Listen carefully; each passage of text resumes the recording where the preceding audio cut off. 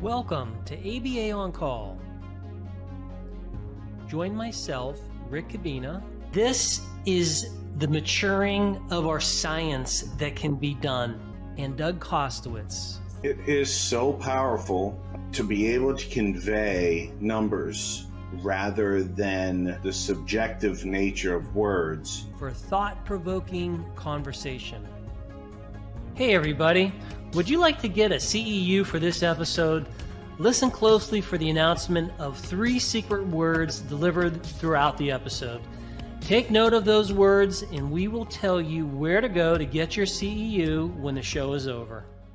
Hello everybody and welcome to ABA On Call.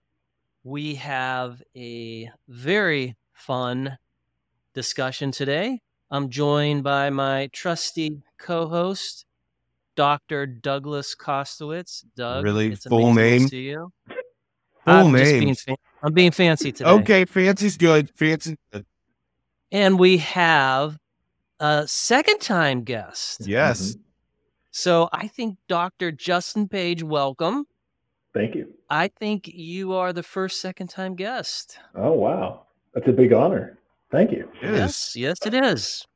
Thank you very much. And today we're going to be talking about something that I think most people will find, not most, all people will find intriguing, which is ABA in games. And in our past podcast, we talked about this from the perspective of what do we do as adults to play games, but we want to focus this more on looking at games and how might they be used therapeutically, how might people in ABA use games, and we've invited Justin to our podcast because this is where he's working full-time. He has great expertise in working with certain games, and that's what we're going to talk about. So, Justin, welcome.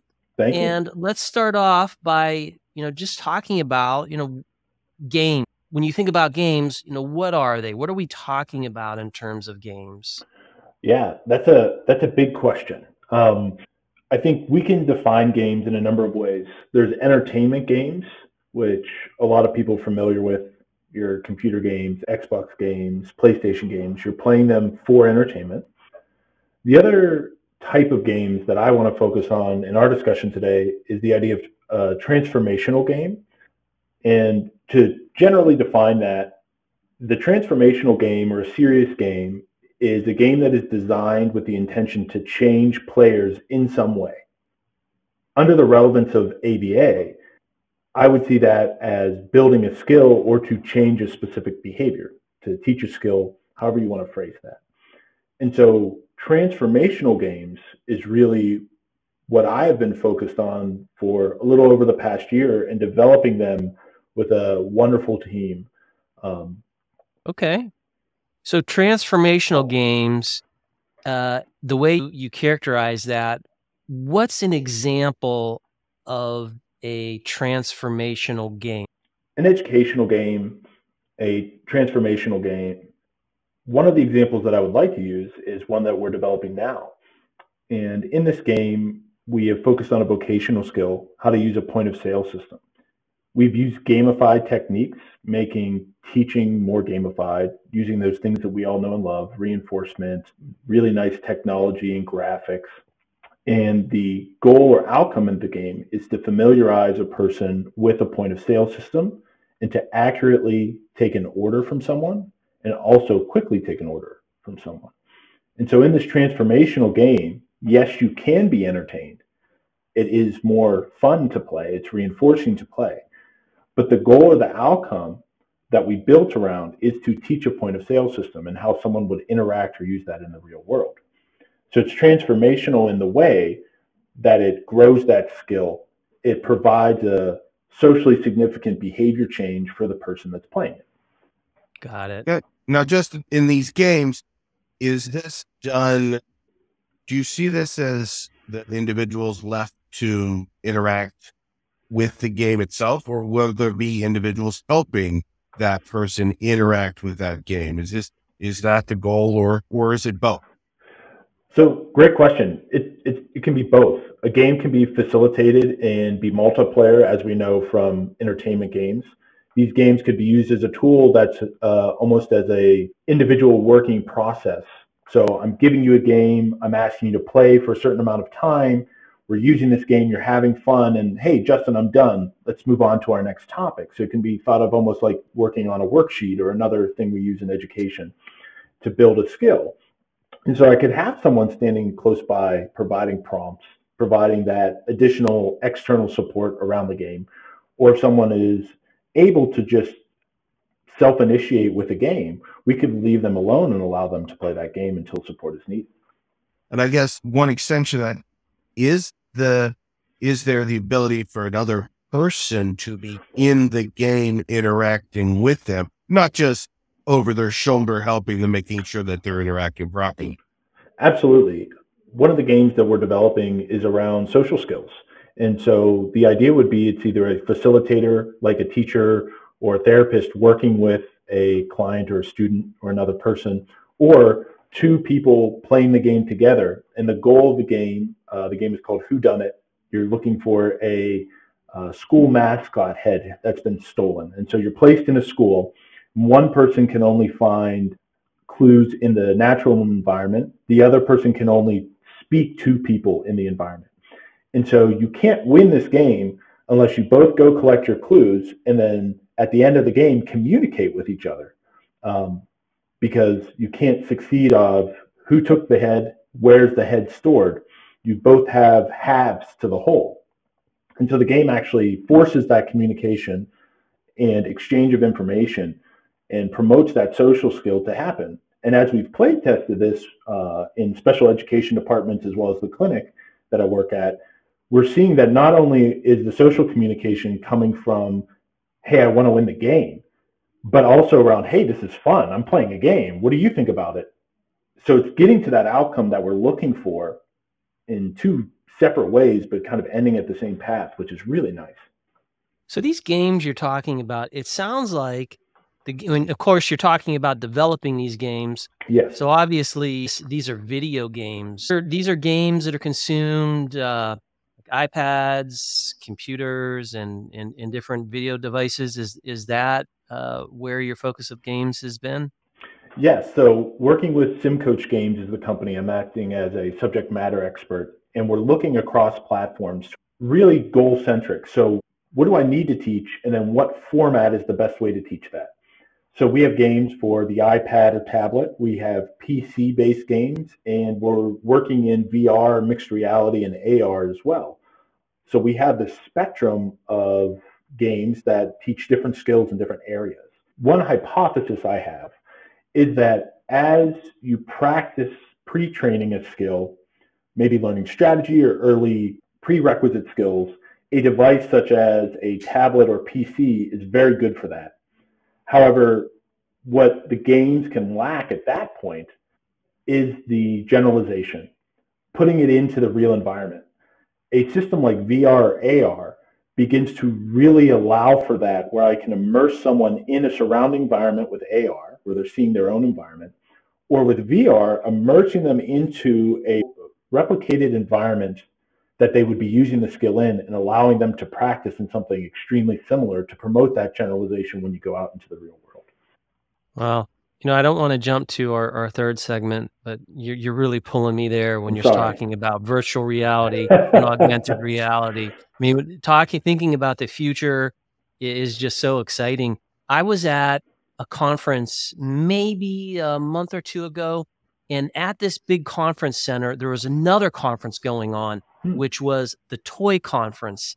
And I got to tell you, this was one of the best. Like, I just snuck in and walked around. And it was so amazing because what these people were doing is they were selling to like the vendors. So in your community, if you've ever been to one of those shops, like toy shops, those people that want to figure out what's the new kind of toy would be at this convention.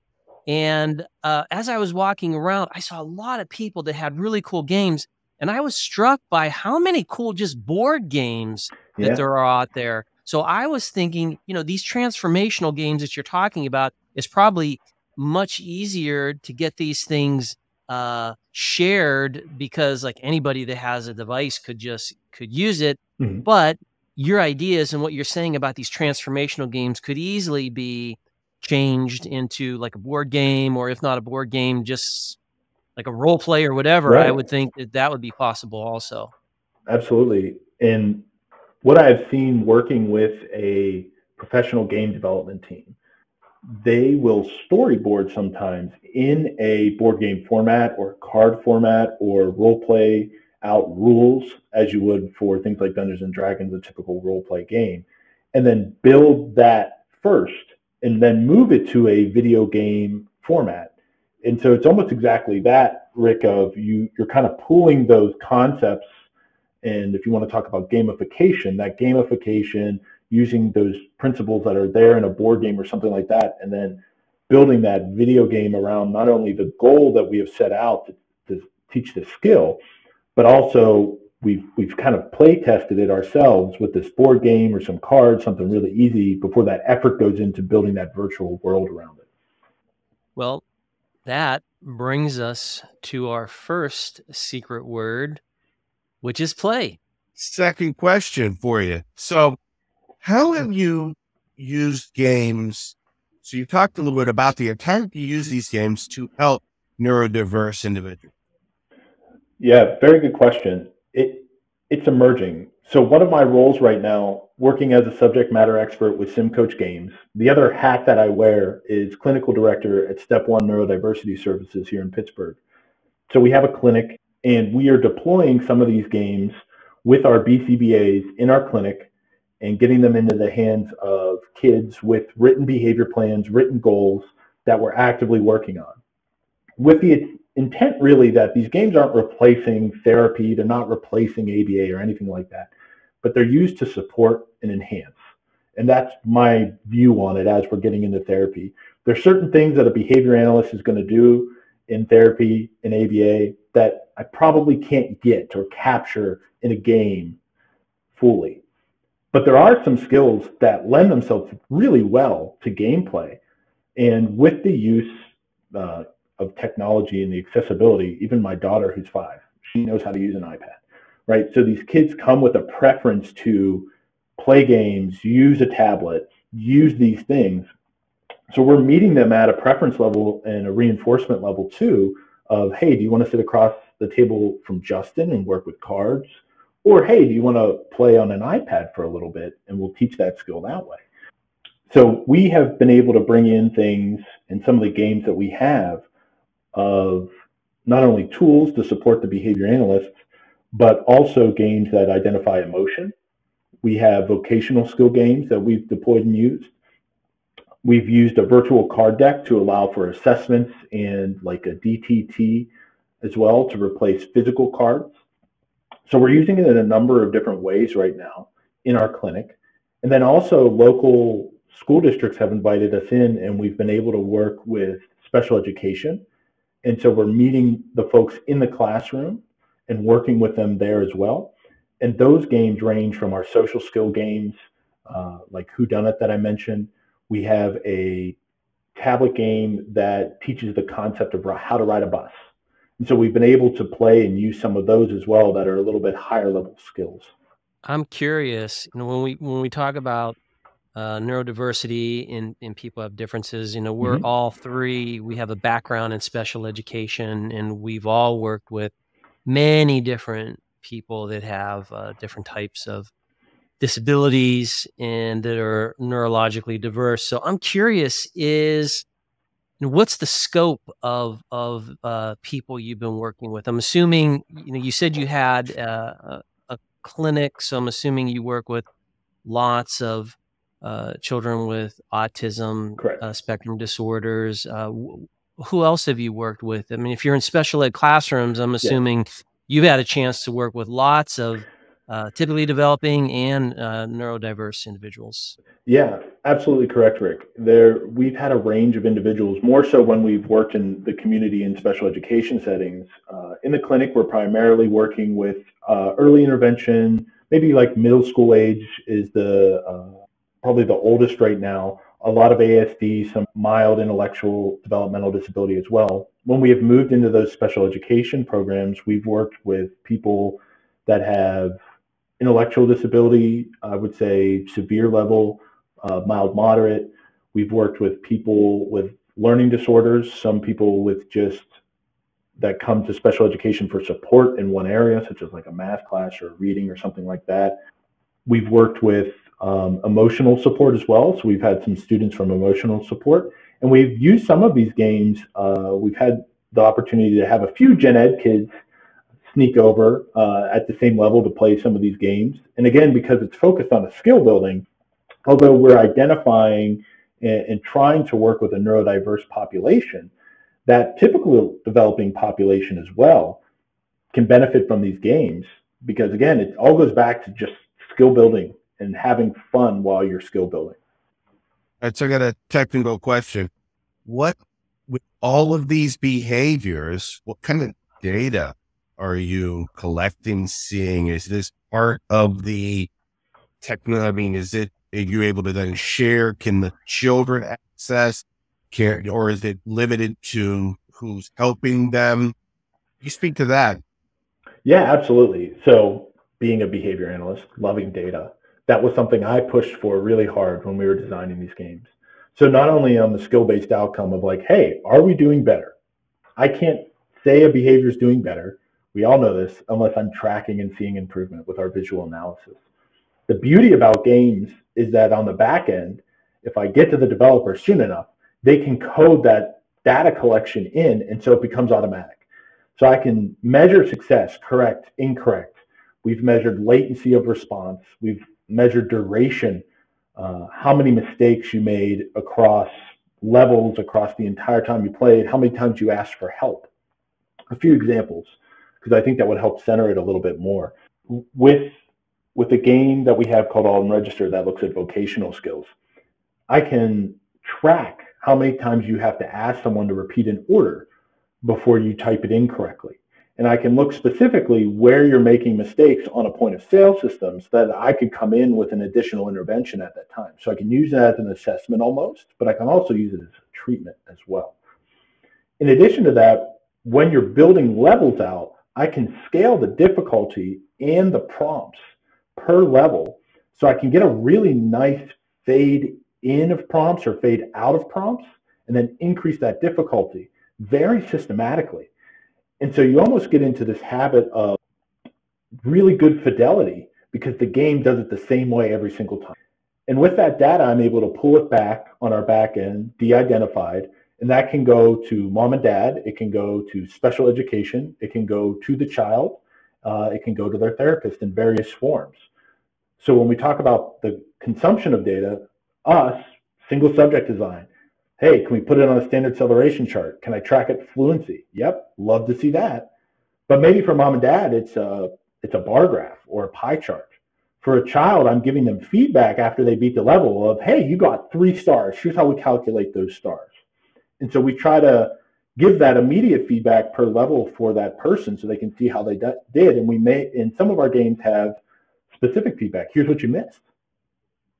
And so that child could then go back and self-initiate and try to self-correct the next time they play as well. So we're putting data collection into multiple levels. So quick one, you mentioned error correction. They can then see it. Do you have the ability to provide errorless learning, that the answers immediately provided? So you can change that as well too. So one of the great things that we have come across that we're finding, there was a recent lit review out that looked at VR, and one of the things that they said in that lit review was it's really hard to design multiple levels, right? So I could design 16 scenarios with our team, and then that's all I have. We're taking a much different approach as a facilitator view, so that as a therapist, as a special educator, whoever that role is, mom or dad, a guardian, I can come in and set the criteria, the bounds, the prompting, errorless learning, and I can set it and click play and hand it to the kid that's going to play. And so all of a sudden, I'm taking the burden in some way off of, I got to design 70 scenarios. I can put all my selections up front and design this interface, set all those things, errorless learning. Hey, we're going to do least to most prompting, right? So instead of the big arrow coming in and go like, push here, maybe it's just a reminder, or there's no reminder based on my person's skill level. So I can meet them where they're at. And we found that this facilitator view is very helpful in our clinic, and it's been very appealing to special educators when we go out there because it's allowing access to a number of different kids for these games. This is what I love about the intersection of technology and ABA and games is everything you're describing involves collecting this data, and then you can just do so much of it. You could compare it against different ages, different people have, disability categories. I mean, there's just so much you can do. And then also not just that, do the comparisons, but just the rapid iteration. So you have to, of course, work with developers, like you said, but Right. You are really in just this cool place. And I hope people in the audience that are listening can consider that, yes, ABA can work with technology, and you happen to be uniquely situated in that you're working with games. I did have one thought that I wanted to ask you about in terms of your role. You talked earlier in our previous segment, you were talking about a roadmap, and I would love to know, getting behind the scenes, how do you roadmap things out? Because in terms of games, you could literally create thousands of games. You don't have that kind of time. So how do you allocate your precious resources between, if you're going to create games, how do you figure out where they go and how you're going to move forward in the future? That's a really good question, Rick. And I have two answers. So at the early version and early iteration of this a year ago when I came in was, Justin, what games would you build? And I said, this is what I've seen in my clinical practice that is really hard to teach. It's really intensive. It requires a lot of support, a lot of therapist power, special education power, where physical people are taking a lot of time to teach this skill. I'd like to start there. And we found for something like a vocational skill. Okay, here's our vocational skill point of sale system. And then I go back to them and I say, to get someone there, I really need to teach them about money and value of money and identification of money. And then it's like, oh man, okay, so here's 10 mini games about that. So I've kind of started with this overarching need, and then I go back to maybe some prerequisite pivotal behaviors that I have to use to build to that, or that are associated around that skill. Road mapping now, we're falling into this interesting pattern of umbrella topics, looking at assessment, and that I think that's a forcing function of the clinical role that I have in our clinic. We're doing so many assessments and intake. How do we make that process easier, better for not only the therapist that's going out to lessen that load, but also the client coming in and making that process more fun and easy? We're looking at early intervention, again, coming from, we have these younger kids. Obviously, there's a screen time cap of how much screen time kids should have. I'm not going to put a 4-year-old in a VR headset. It's fairly unethical. There's not good data about that. We're not advocating for anything like that. But looking at some of these things of, could we take sequencing and make a game about sequencing that's fun? Yeah, we have a prototype about that called Magician Match, where someone has to learn a sequence, and if they put the sequence in correctly, the magician does a trick. And so the reinforcement's built in for me. We look at social skills because we're finding that, and we know from our science, especially with autism, that's a symptom of autism, is the challenge with social skills. So let's build games around that. We're looking at vocational games because oftentimes that's, again, sometimes really difficult to teach, especially with shortages of therapists and special educators. A game can help not replace them, but support in those areas where we maybe don't have enough staffing. And then again, parallel to that, I would say, life skills can be really challenging to teach. It can be hard for a parent. A lot of times parents are kind of left to do that, or working really closely with a therapist to do that in the home, sometimes unsupported or only supported a little bit. And so putting that support where there's less support or scaffolding in place for them, that's where we're trying to target across those domains. Okay, well, I think that brings us to our second secret word, and that word is fun. Well, then that brings us to our last section, and that is discussing the future of games, ABA, being used with different people and beyond. And there's so much to talk about in here. Like I already, I have many things I'd like to say, but I want to pick up on something you just said, Justin. And that was, we were talking about AR, and you mentioned, putting or not AR, VR, putting a 4-year-old in VR would be considered unethical. Sure. Would it? Because here's the thing, and I'm playing devil's advocate here. Yeah. I have a granddaughter who's going to be 2 this year, and she's been using the iPad like a pro for the last 4 or 5 months. So even before she was 2, she can swipe. She knows how to watch these things with YouTube, and it's really cute because now, like, she imitates and she'll go like, shoo. And these are things clearly she's seen, because there's so many, like Miss Rachel and all these other influencers that do things. And so she's watching these things and she's benefiting from these things. And there's a lot of games and apps that could be developed that could help her. I'm not saying they're out there right now. And then when you think about VR, and again, I'm not advocating we put, little emerging person, but I just think these are things to think about. And what if the benefit was so great, like Ready Player One, is everyone going to move that way? So there's just a lot to think about. And like, I don't know the answers, and I'm not going to put you on the spot here, but I do want to discuss these issues and think about, as we look at games and as we look at putting our hand in, because ABA has to be on the stage, not the stage, a place at the table. We have to be working with developers like you're doing, which I find just wonderful. And we have to be influencing things, because if we don't, then all we'll be able to do is complain about the stuff that's out there. And, we'll be outside observers rather than helping captain the ship. Right. I think with VR, AR, where our technology is now, you think about things like eye strain and that impact of having that screen. The recommendation that the team gives to me right now is really, you should spend 30 minutes in VR headset and then you take a break. That's the recommendation. And so part of why I said that's unethical, and maybe that's a strong stance to put a 4-year-old in VR, is there's not a lot of medical data about that.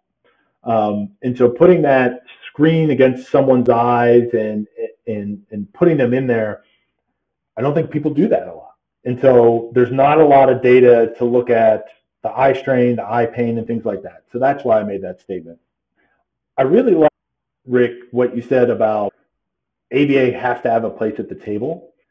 One of the things I noticed as we're introducing gaming and video games and technology into the clinic and the practice and the behavior analysts that I'm working with, we're kind of really lacking in the field in this way. Walking through the clinic, what are we using? We're using flashcards. We're using printed things and cutting them out for tokens and all these things. And then I'm like, hey, instead of a card deck, why don't you try this virtual deck that we've made? And all of a sudden, I just want this, Justin. Just put more cards in this. I don't want to use the old cards anymore. Okay. There seems to be this kind of lack of technology, or this lag of technology being introduced around therapy. I think we have a lot of like data collection systems and things like that, but to actually put in the skill building to working that direct interaction with someone, we're really using older things that we're very familiar with, I think, that have been tried and true tested. And so to put something new in, there's a lot of excitement around it. And we're finding in some ways there's a preference both for the therapist, but also the client that we're working with too. And obviously we need to research that. And we can have a whole discussion on that, because I'd love to do that. And we're spinning that up as we speak. But I do see that as we're missing that in our field, that kind of technological jump where these other fields are kind of progressing in. We're kind of lagging behind there, in my opinion. Yeah. I want to go back to something you said in the last part of this, how you said how you decide what to target. And you said that you initially looked at things that were hard. Mm-hmm. And then once you got the point of sale, you found out, hey, I need all these pivotal skills that turn into mini games. Do you see, as you come up with more games that target more skills, Do you feel like these mini games will begin to overlap and may overtake those endpoint skills when you're identifying these core element skills that are so necessary across that broad spectrum, as you mentioned, with that umbrella? And now it's something that's required and missing for so many kids, perhaps maybe some of the neurodiverse populations that you spoke about earlier. I guess, do you see that happening as you come up with, rather than games for skill, games that cover all these? Yes.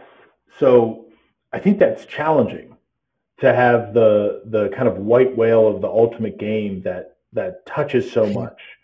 We have tried to build some games that cover a lot, like a spectrum of skills. And what we have found initially, and I think part of it is our iteration process. We're getting better as we're building these games. But if we begin to target a lot in one game, we lose sight of what's the goal. There's 5 or 6 goals. And so if we can scale that down, and I'll use and Doug, I believe you've seen this game, our Next Stop.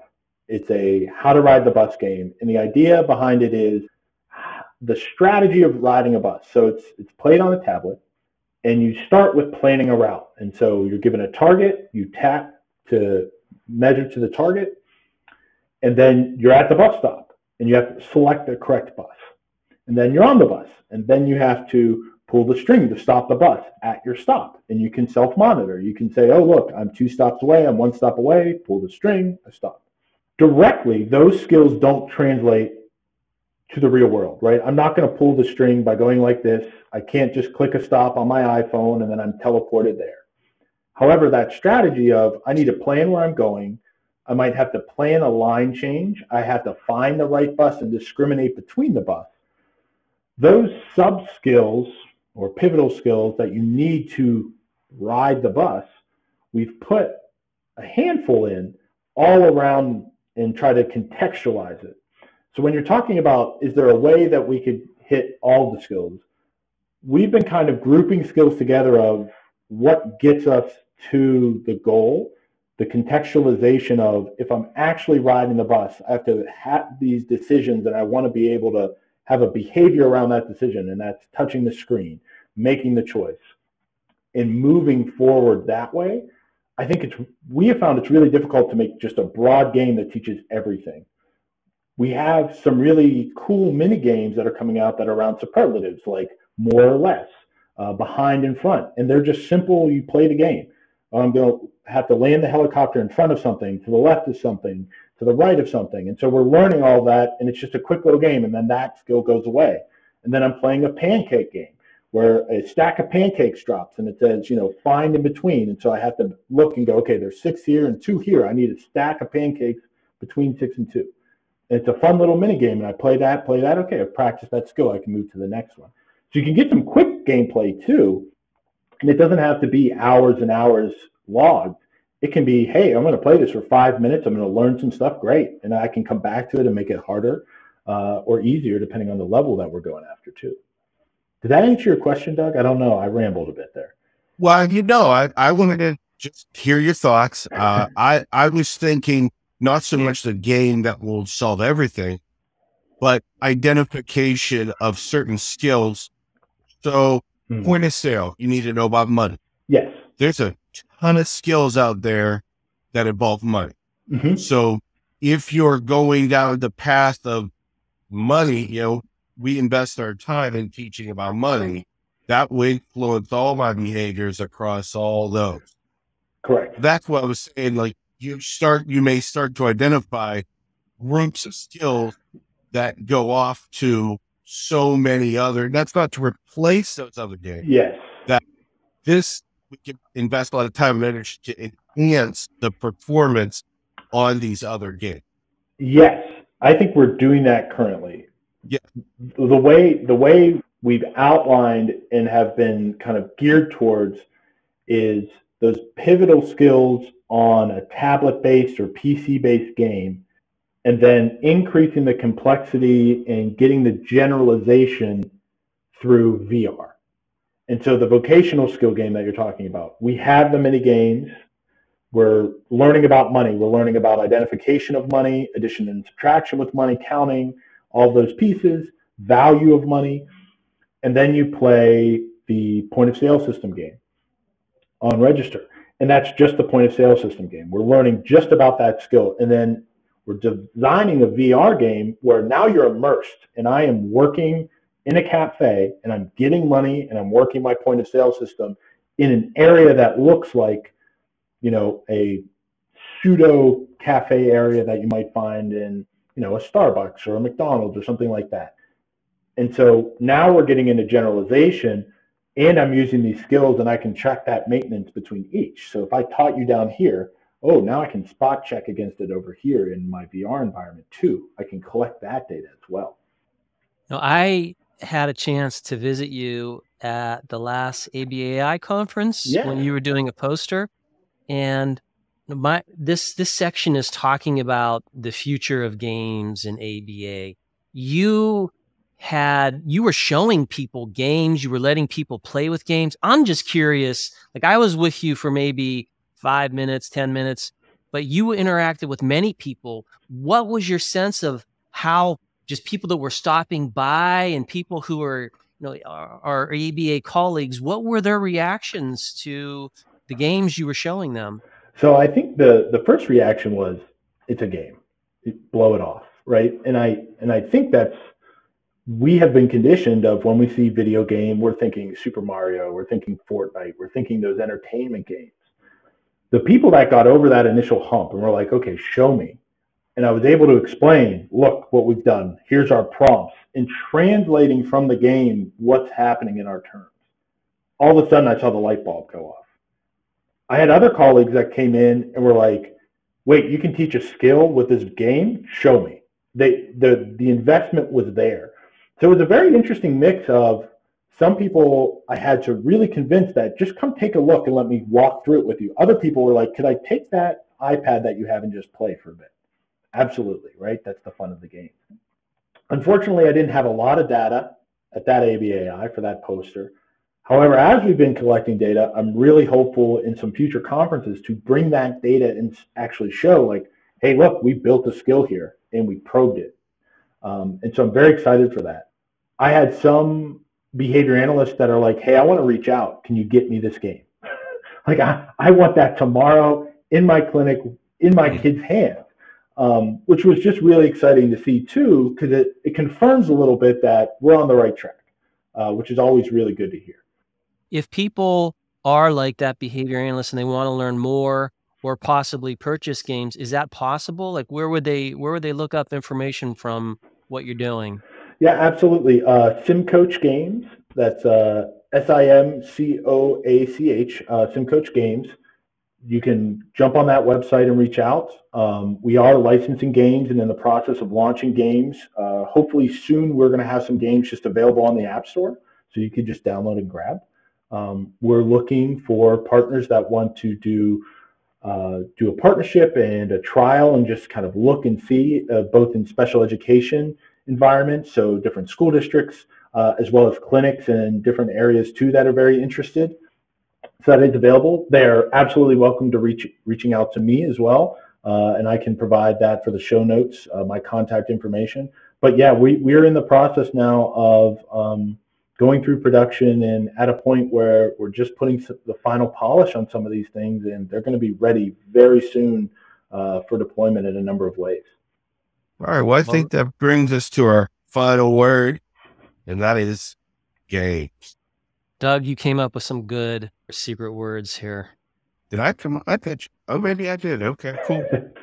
This talk went way too fast as usual. Fascinating, great content, and very glad to hear about what you're doing. And I really, Doug and I have been in the field for quite some time, and we both are in love with the field. No science, especially in applied science, is perfect, but it's just great to see how our field just keeps evolving we keep doing research, but yet we're moving out, we're branching out into these other things. And that just swells some pride there, and also just makes me very happy to see what's going on and what's possible. So with that, I thank you very much for your time, and I thank all of you for joining us. Thanks for watching this episode of ABA On Call. To get your CEU, follow the link and instructions below the video. You can enjoy the program again there, or you can go straight to the attendance verification quiz. Just enter the secret words and pay the CEU fee to generate your certificate.